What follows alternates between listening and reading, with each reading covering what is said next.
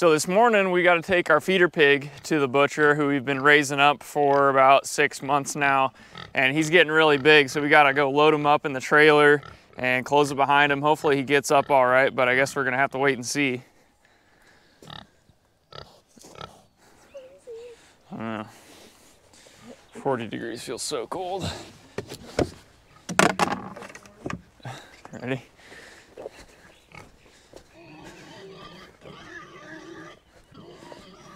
I hope it's not too slippery for him this morning. Come on, pig. Come on. Come on. There you go. There you go. Come on. Come on. There you go. Yeah. Well, I've been training him to do it for the last few days, so.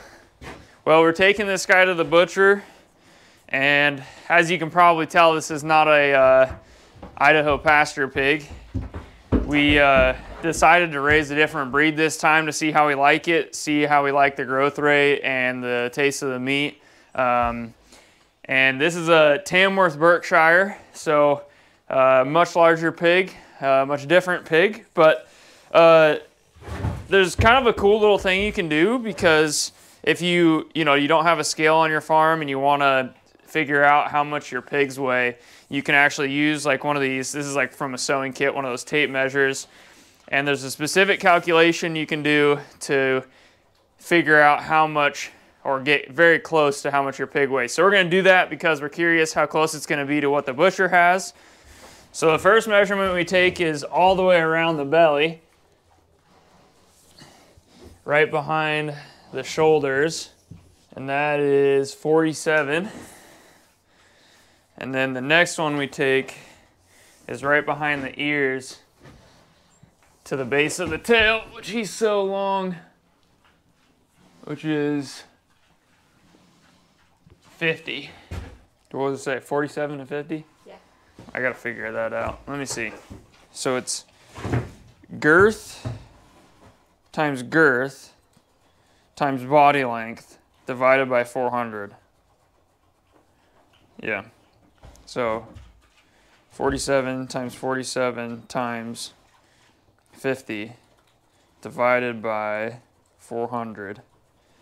So he should be about 276 pounds live weight right now, which is pretty good. It's pretty good. This guy's currently eating dry feed just because I'm gonna take it from him here in a second when we close the door, but we've been feeding him about 6.5 pounds of soaked, organic, soy-free grain every single day. So he's been getting a lot, and he's definitely a big pig, so I'm sure we're gonna have a lot of fat and all kinds of bacon and all that good stuff. So, well, let's get this trailer closed up and take this guy's feed from him. This is his last meal, sadly. And then we'll get the truck hooked up and take him to the butcher. All right, ready? See you, buddy. All right, you got it? There you go. Careful, that is on. We've never really set up a trailer in a pig pen before and just left it there for a week, but this week I wanted it to be really easy to load them in, and as you can tell, that was really easy for us. We haven't had that kind of luck with loading pigs before doing this sort of thing, so I think we'll definitely keep that up and just leave the trailer in the pasture and feed them in it, get them comfortable with it for, you know, the week before we take them.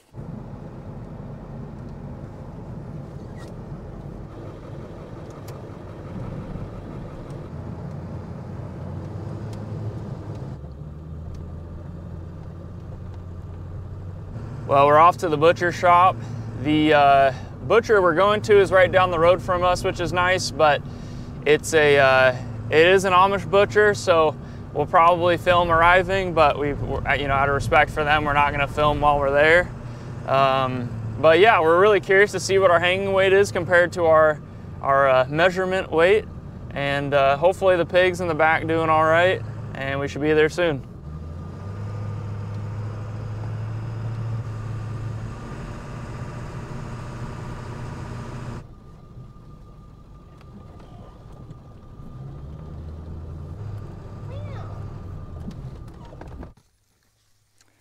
Ashlyn and I are out here in the garden, and we had a pretty successful year of gardening this year. We put a bunch of stuff in canning jars and in the freezer and whatnot, and then everything we ate throughout the year, it's all died off at this point, so there's nothing really growing except in our raised beds. We got some peppermint and spearmint, and then down in the next raised bed we have some herbs. And then over here where Ashlyn's standing, we had some peanuts that we were growing in there. They didn't really pan out very well, so we're going to be planting garlic today because last year we didn't plant any garlic and we kind of went a whole year without it, which was a bummer. So it's, you know, the end of October, and it's perfect time to plant this garlic, so that way in June next year we have a really good harvest. So we're going to get this little bit of raised bed cleaned out, and then we're going to start planting.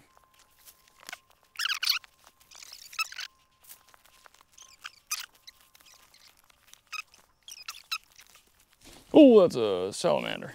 Oh, he's cute. Whoa. He's pretty. We cleaned out all the weeds and the peanut plants that we had in here, kind of shuffled the dirt around a little bit, and now we are going to plant our garlic cloves all up in here. Yeah, we'll keep them uncovered for now, just so we know. Did you plant already right here? Uh-uh. Okay. It's like all right there.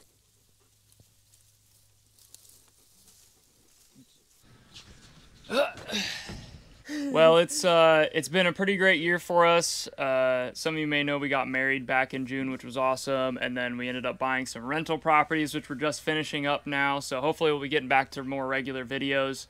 But I would say probably the most exciting part of our year has been some pretty exciting news that we got, few months ago now. Yeah, almost 3 months ago now. Yeah, you wanna? I don't know how to say it. Pretty basic. When we're just having a baby. Yeah, we're having a child, and it is a girl. So we're really excited for that, and I think we're going to be naming her Adeline. Yeah, due in April. Due in April, yes. We're very excited. And little spring baby. Yep. Yeah, excited that it's in spring, not in the winter time when it's all kind of dreary and whatnot. So it'll be fun to start the, spring and summer with a baby. And we're so excited to raise kids out on a homestead like this. And if you're curious, we do plan on homeschooling. I mean, I know we're some years out from that, but we do plan on homeschooling and doing that sort of thing. So, but yeah, we're so excited for kids to be able to run around here, and it's just a good way of life to live. Yeah. And raise kids up on. Exactly. Neither of us were raised like this, not even close. I think we had our moments, but nothing like on 26 acres and being able to run around and do whatever you want to do. So it's very different. We're excited to see what that does for kids. And, we see it all over the place. Like on YouTube, there's plenty of families that raise kids like this. And so that's a big inspiration for us. And we're really excited. So we just wanted to share the news with you. And hopefully we'll be back with some more consistent videos here soon. Yeah.